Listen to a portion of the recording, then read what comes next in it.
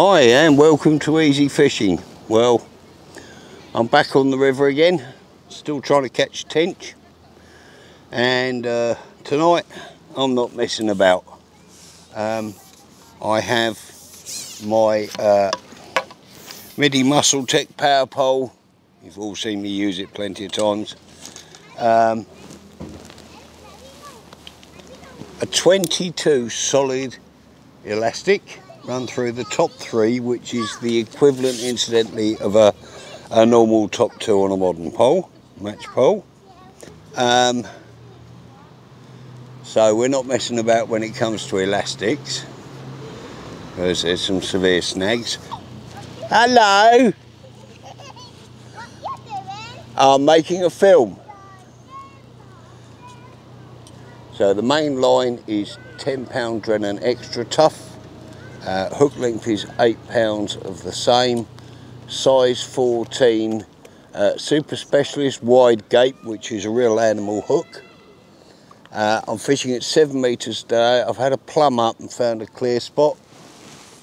I'm going to use good old pre-prepared banoffee flavour Sonia Bates Pro Expander pellets. Recommend these to anyone. Choose the flavouring of your choice. They match just about right with a size 14 hook. Have a small pole pot on the top of my pole, and I shall feed very small balls of micro pellets. Now, I've just introduced one about 5 minutes ago, so I'm not going to introduce any more. I'm just going to go straight out and fish. The camera is at risk as always because it's jutting out, as is my pole. And here's a point I'd like to make for those who aren't necessarily pole anglers. Shipping a pole behind you is fine on a commercial or venues where you've got plenty of space. Here I have limited space behind me. Pedestrians, cyclists, runners, you name it, rowers in the river, I could go on. If you ship your pole straight back, you stand a good chance of snapping or having it snapped. So what I tend to do is I've got it slightly to one side and I shall break it down a couple of times.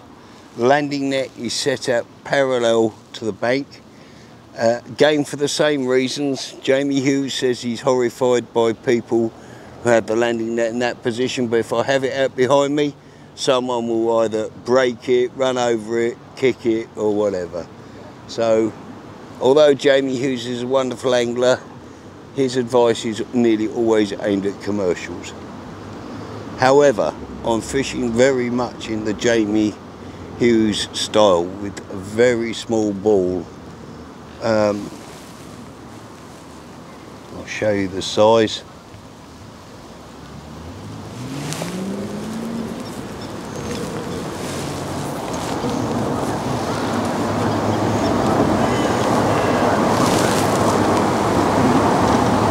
I guess a big grape size would be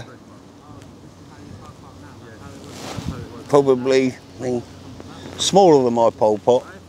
And would you believe I'm in straight away, and I have a rower here, so it's all right, just lift your oar up. Thank you. You're still on there. A rower just went over my line then, but they were very courteous, for which I'm extremely grateful. And I'm not sure what I've got at the moment. Looks like a slab. What a surprise. Well, if it's a slab, it's fighting well. Bearing in mind, oh yes, nice slab.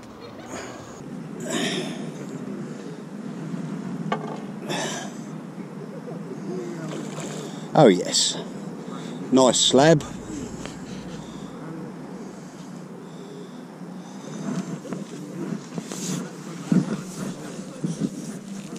Oh, good fish.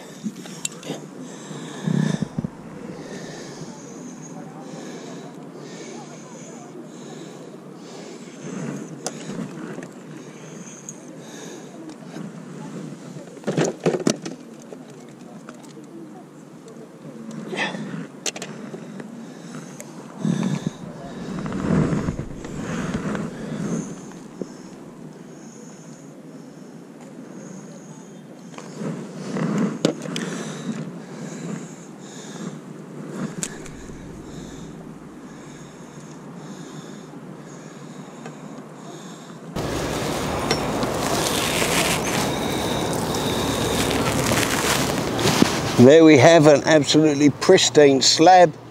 Probably it's in very good condition and it weighs quite a lot. Getting on for £4. Now, I slipped a grain of sweetcorn on and I think I've got a decent roach.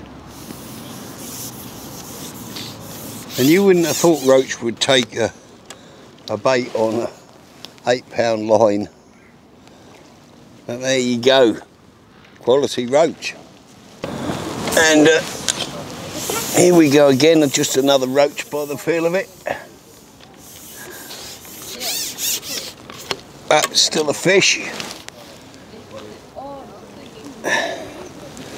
Here we are.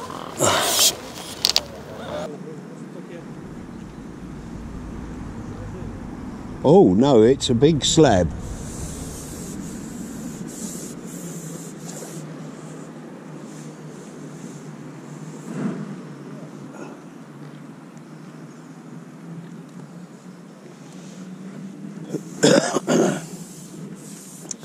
If I can get this one out. Looks like a better slab.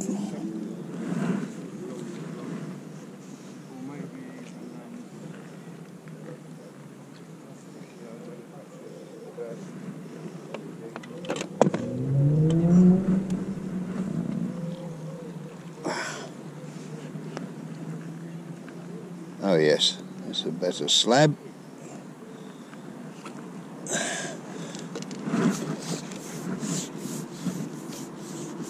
Ooh, good job I've got a strong landing net handle.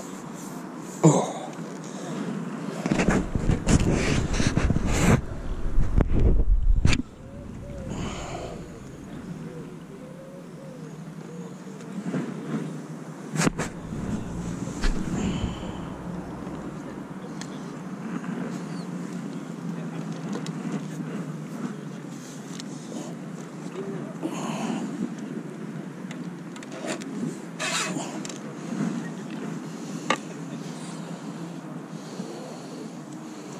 That's a proper bream.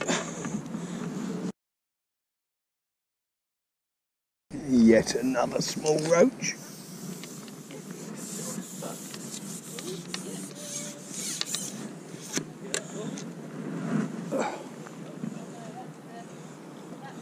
Oh, mind you, these are quality fish. And